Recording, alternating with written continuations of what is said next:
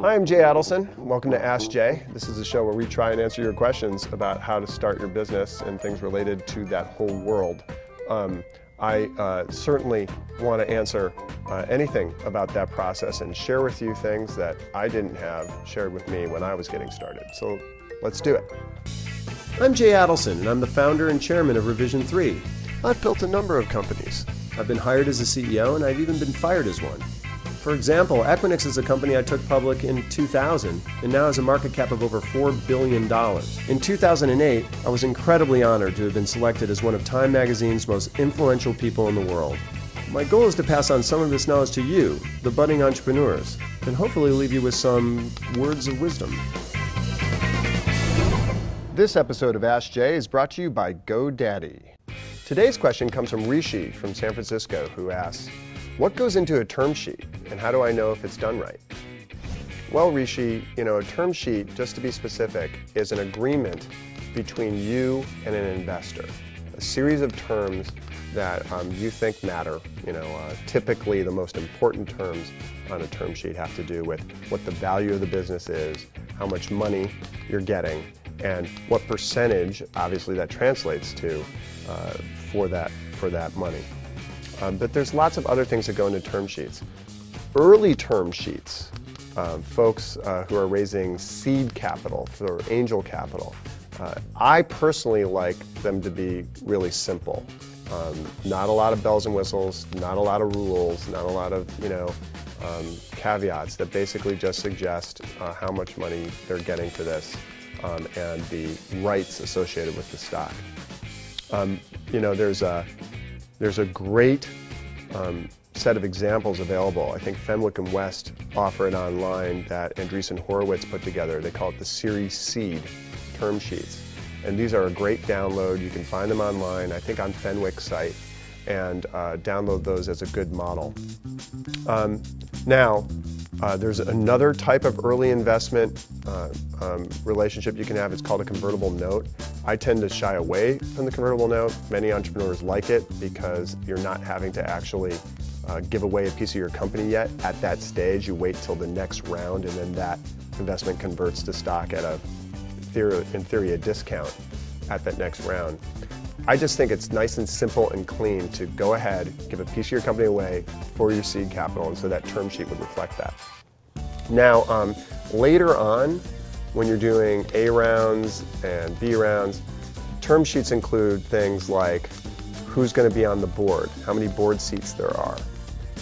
They include things like provisions of if you're CEO or not, and what happens in the event that they don't want you to be at a later date. Those kinds of things go into a term sheet.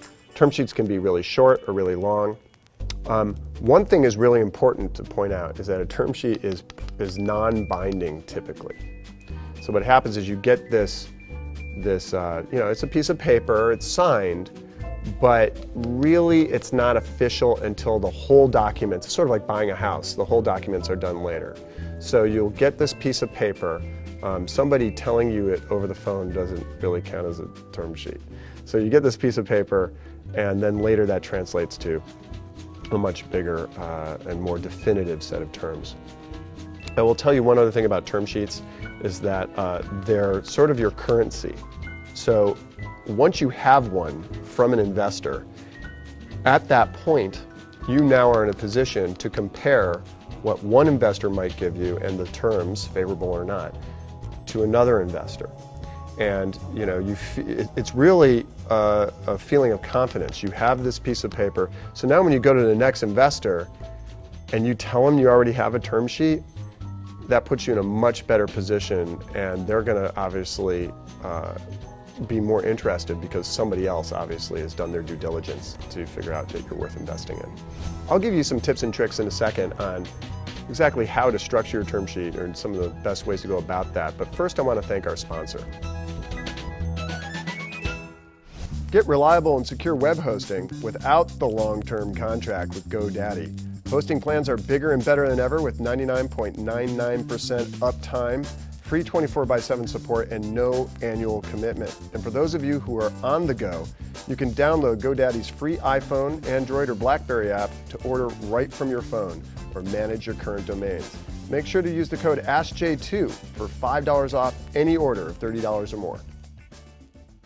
All right, so your homework assignment, in order to make sure your term sheet is absolutely the right one, is to go get a corporate attorney as soon as possible. All right, I talk to all sorts of entrepreneurs who have really screwed themselves because they've read some blog with some downloadable thing and said that's enough. The truth be told, unless you have an attorney, a qualified attorney, it doesn't have to be a super expensive guy, but you know what? I think it's worth every penny to spend as much as $400 an hour on an attorney who really knows their stuff and has done this thousands and thousands of times to look over those terms and help you negotiate them. Not just the final document, but during the process, they can help you negotiate. Just imagine how many deals a corporate attorney in Silicon Valley, for example, has negotiated. That is hugely helpful. So go get a corporate attorney, sign that retainer, and begin working with them to prepare for this term sheet negotiation as soon as possible. Okay, that's it for now. Please keep your questions coming to AskJay@revision3.com. We absolutely need more questions, so please, send them along. Don't be afraid to ask anything. There's no such thing as a stupid question. And remember, there's nothing to lose here. Find that screw that's loose and loosen a little bit more. Until next time.